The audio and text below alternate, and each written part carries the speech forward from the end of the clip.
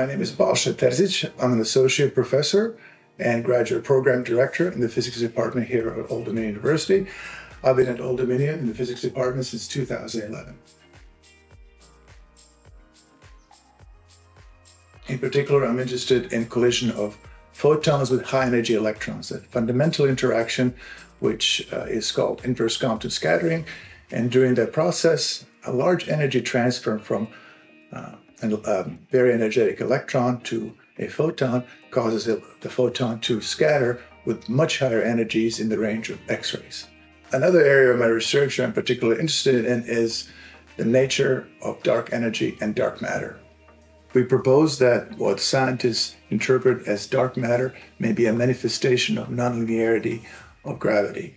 This is a difference between Newton's linear gravitational theory and Einstein's nonlinear theory of gravity, which is general relativity.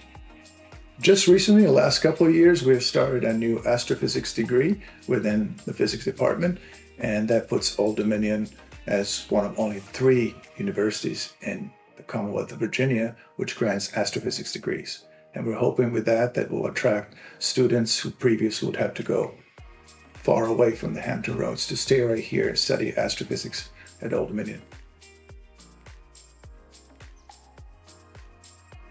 We have regularly scheduled open houses in physics where we attract hundreds of people of all ages, from 3-year-olds all the way to 70-year-olds interested in physics, because you're never too young or too old to be interested in physics or astrophysics.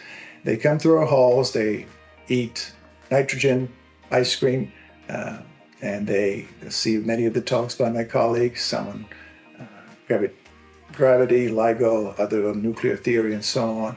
They see fabulous demonstrations by my colleagues, and that is an impactful commitment that we have to the community here every year at Old Dominion. We're also a part of Children's Festival every year, and we also participate in so-called Physics Olympics for middle school and high school in Hampton Roads. What I like about our students here at Old Dominion is they're hardworking, and they do not seem entitled at all. They put in the work, they ask for help, and they don't make excuses.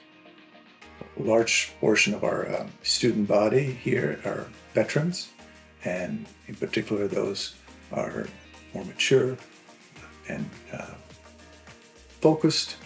They come ready to the classroom, and they do well when they leave Old Dominion with a degree.